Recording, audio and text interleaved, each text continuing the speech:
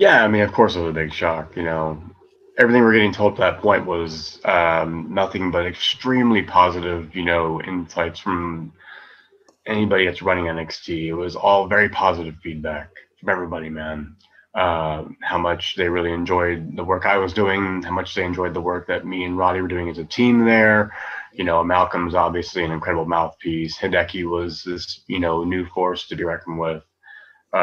It was really a positive, hugely positive thing with all of them. And I remember I worked a lot with Finley at the time, as far as like agenting matches. And he was always very hands on with the Diamond Mine stuff that we were doing to try and give it more of that realistic touch. Because Finley, as you know, is incredible at that. And he was always telling me that, hey, this is some of the best work I think I've seen you do here. Just so you know, I'm like, man, like if Fitz give me this kind of critiques, like this means something a lot to me, man. This means I'm doing the right thing. We're on the right path. And then, like, yeah, 2 weeks later, I get the phone call that I'm released, and I'm like, okay, well, that's unexpected.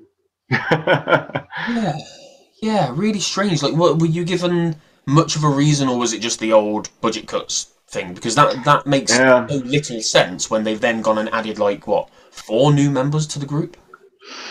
I mean, those guys were already in developmental, and there was an idea of actually having them always there before even I left. There was, little talks like things they could do, like, expansions, how they could move the group, how they could expand the group. I know they wanted to start it off as being a very strong contender for like a serious wrestler group.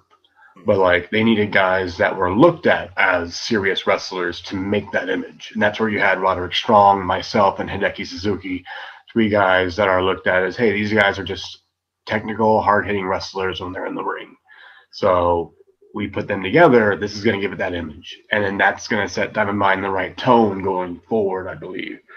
And I did, but the Casper brothers, I believe, the Creed, sorry, the Creed brothers, like absolutely insanely phenomenal athletes. Ivy Nile, she's an absolutely insanely phenomenal athlete. So they're doing incredible things still, honestly. And I've talked with them since, and I've told them, hey man, like you guys make stars of yourself. Like go out there and be stars. Like